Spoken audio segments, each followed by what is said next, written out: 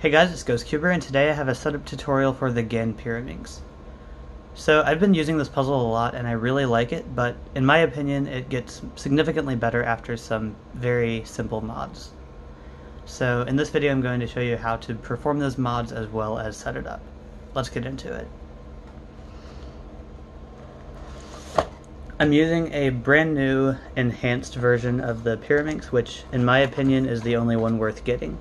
The weak magnets in the other two versions are way too weak in my opinion, and I would not recommend getting anything other than enhanced.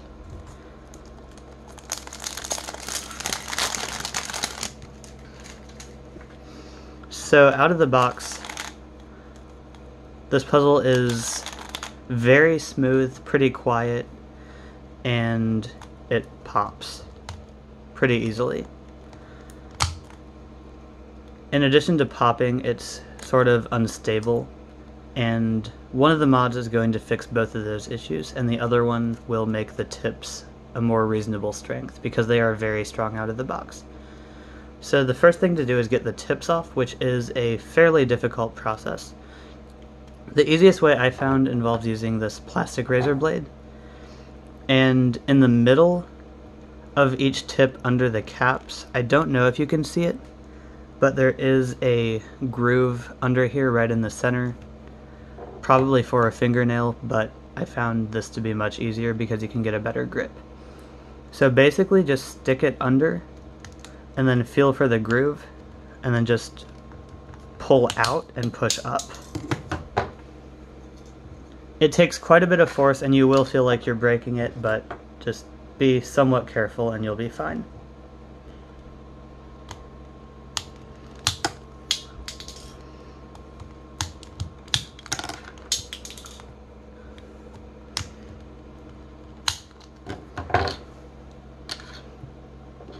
So out of the box, this puzzle has green springs, and we are eventually going to be switching them to blue, but not yet. So the first thing you need to do is remove the springs, and it's just the regular numerical GES. Once you get it to the loose position, I find it easiest to get them out by lifting the center up, and then when you push it back down, it will pop up. Still sometimes a bit tricky to get a grip on it, but it shouldn't be too bad. Now this is the first mod. I'm going to be using an RS2 here, but you can use pretty much any MoU 3x3 since 2016.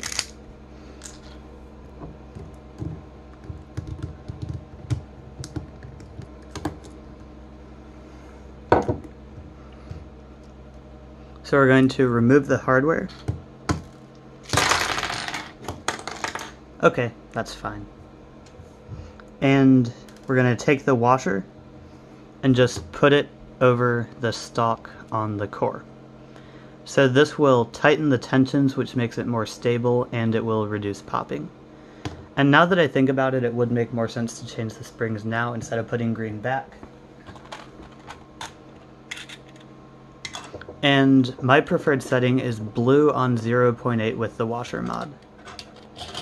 So we're just going to take this one, and turning it clockwise puts it on 0.8.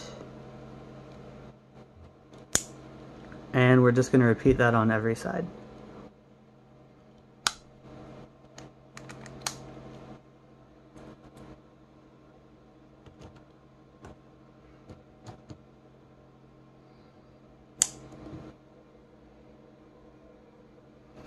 Okay, so now the washer mod is done and tensions are quite a bit tighter.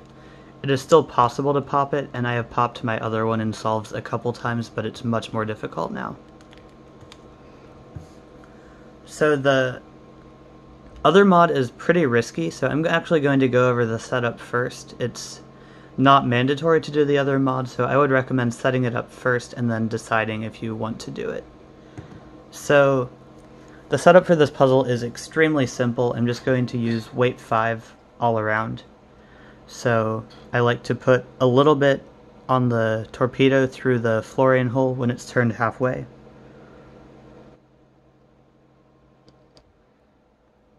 And then also just put a line on this piece.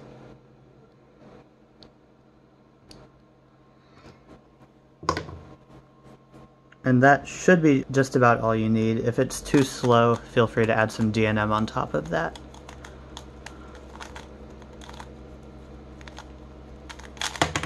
See, it can still pop, but it pops much easier right after being lubed because there's just so much more friction. Let's see.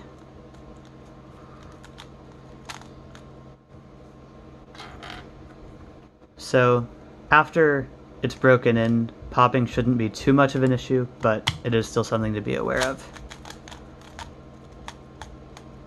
But like I said, I would recommend breaking that in first and then proceeding to this mod if you think the tips are still too strong.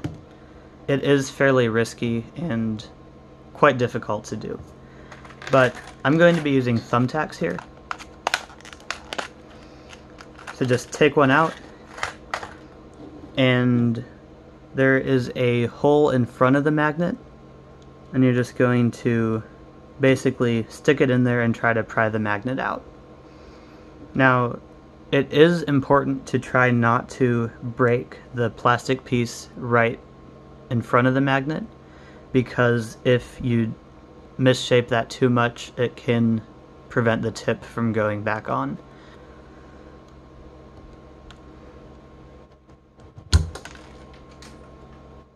Cool. I bought extra thumbtacks for a reason.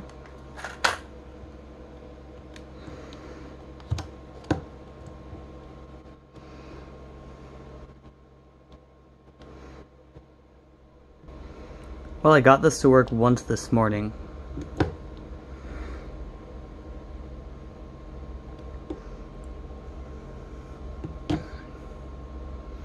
Okay, I'm going to show the other method I was using before, which is even riskier, but it seems to be easier, although it does take longer.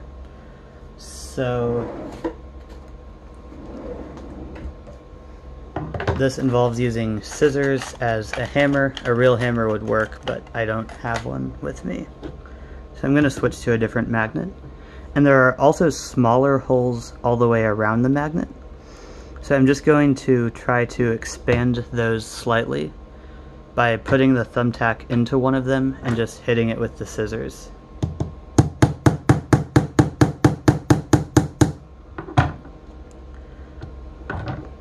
And then go all the way around.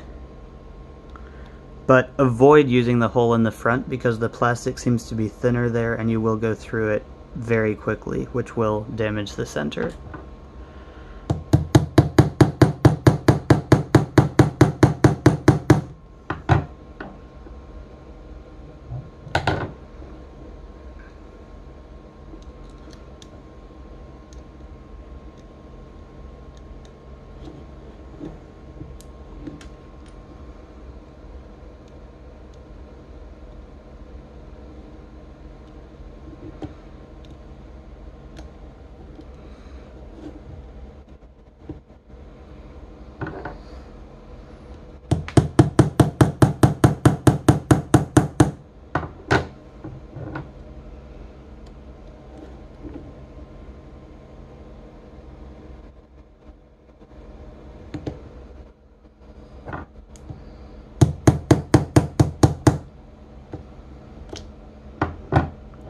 And again, this thumbtack is bent to the point where it's not super usable, so I'm going to get another one.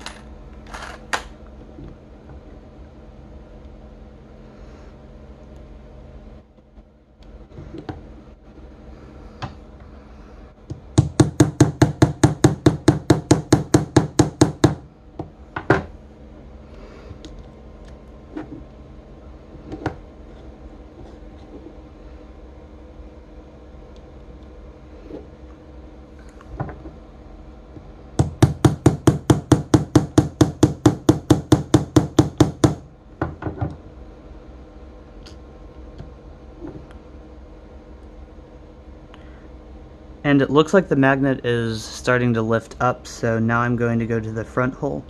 But it's important to be a little bit more gentle here. So I like to put it in at a bit of an angle, and then just tap it a few times to get it under, and then pry it up. Okay, I did go through it that time, so like I said, just be really careful doing this. I'm just going to be switching the pieces with my other one that works, so I'm not going to finish doing this. But that should be about it. The last thing is just putting the tips back on and breaking it in more. Hopefully this is helpful. Thanks for watching. Bye.